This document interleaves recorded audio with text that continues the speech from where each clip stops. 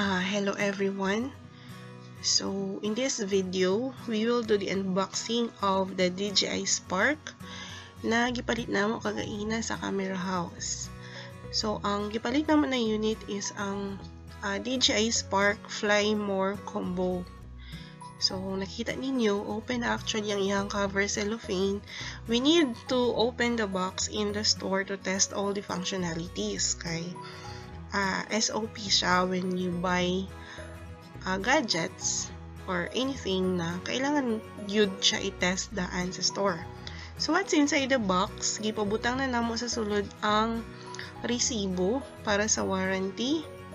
Also ang warranty card. Yan, naka-indicate dira ang mga parts.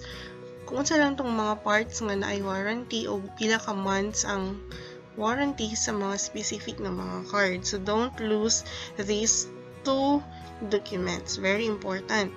So ang naa sa sulod sa box gyud, there are three main parts. First one is ang shoulder bag. So very nice kay naa na siya kauban nga shoulder bag. Color black siya. Adjustable ang strap depending on your preferred length sa strap. And then, naa siya yung side pocket. Open na siya daan. Ang sulod sa side pocket kay mini USB cord. Later, makita nato kung para asa siya. And also, naa siya battery hub. So, you can actually charge 3 batteries at the same time.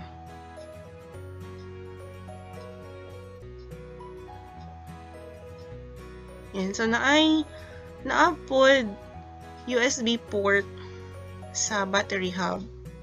Para later on, if you want to charge another thing, pwede po siya dira.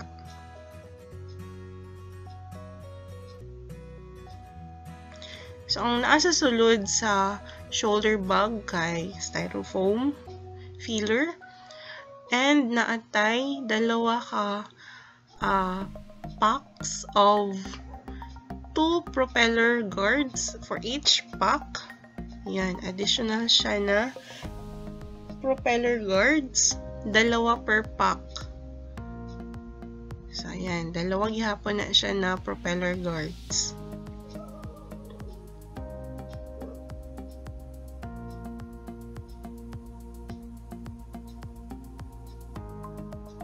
So, tangsa nato dira. Another styrofoam filler. So, also na ang sa mao ni ang remote controller sa DJI Spark. So, retractable. You can place there your cell phone for viewfinder para makita nimo kung unsa na ang makita sa imong drone sa taas. Antenna.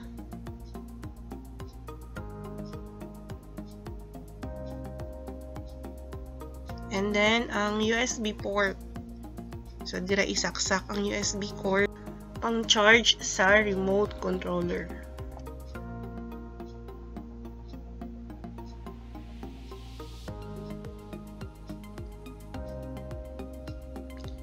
So, ibalik lang sa nato siya sa ihang original na position. So, in this video, guys, we will not do testing. Purely unboxing lang ta. Yung testing is reserved for another video.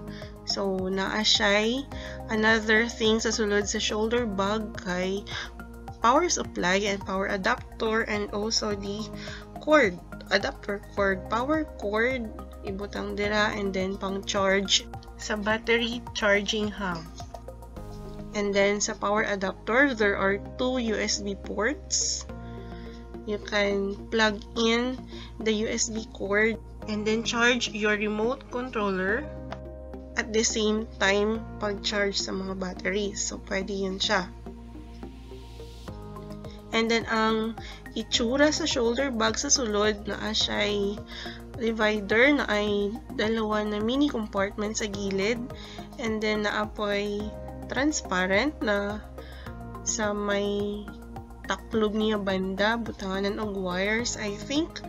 And then, ang gagmay na compartments, butanganan og batteries.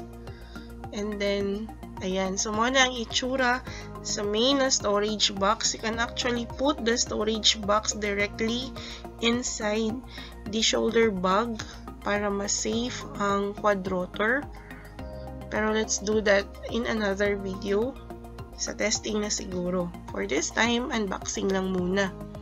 So, muna siyang itsura sa shoulder bag. Very nice ang shoulder bag. Actually, all black siya. Na siya'y logo sa front. Halos dili makita ang logo kasi color black din ang logo, but it's beautiful actually. Yan.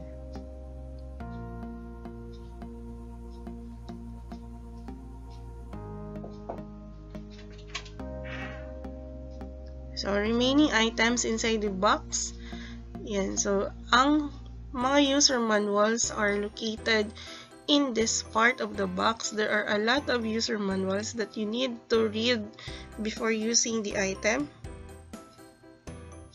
You have to orient yourselves on how to use the item para dili siya dali madaot. So, daghan kayo user manuals. Be patient enough to read all of them para magdugay ang DJI Spark. And that's all inside the box. So, proceed ta sa what's inside the storage box. So, actually, this box is a styrofoam. Sturdy siya. Baga siya nga styrofoam, color black. Very elegant looking. And that's what's inside the storage box. So, as you can see, na ay dalawa ng mga smaller boxes located in the sides. And what's inside these two small boxes are two additional quick release folding propellers. So each box contains quick release folding propellers. So extra na mga propellers. So duha na sila per box. So naa sila butanganan sa storage box pod para safe ang mga units, ang mga parts.